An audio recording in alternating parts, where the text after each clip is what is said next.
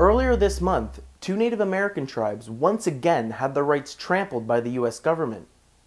Agents from the Bureau of Indian Affairs, the DEA, and state and local law enforcement raided ranches belonging to the River and Alturas Aboriginal tribes, stealing 12,000 cannabis plants and an additional 100 pounds of bud.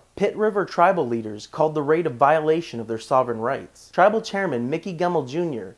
said they are very disappointed with the decision to descend on sovereign land with an army of nearly 50 law enforcement officers. He added that the fact the Bureau of Indian Affairs would take such a disrespectful approach to an Indian tribe on its own land is a serious assault to the tribe's right to self-governance. Tribal members described the raid as a violent invasion of their land.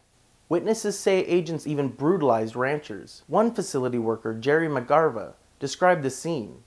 You could see them coming off the hill, all the pickups and everything. They said, "This is a raid, put your hands up." They told us to walk through the gates with our arms up, or they would shoot and kill us. McGarva and another tribal member said that one of their leaders was tasered. Another employee claimed to see two officers beating one of the ranchers.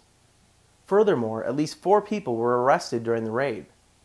The Bureau of Indian Affairs declined to comment on the allegations of violence. After the DOJ released a memo last year allowing Native American tribes to legalize cannabis, dozens of tribes, including River and Alturas, moved to legalize medical cannabis, while others also chose to legalize its recreational use.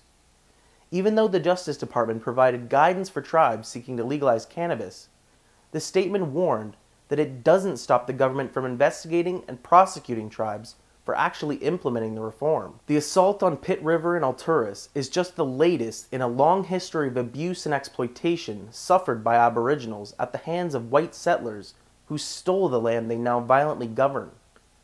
For hundreds of years, Native Americans have had to fight for their rights to life, land, resources, and dignity in their own homes. Aboriginal tribes are considered sovereign nations by law and should be given the respect they deserve to make their own drug laws.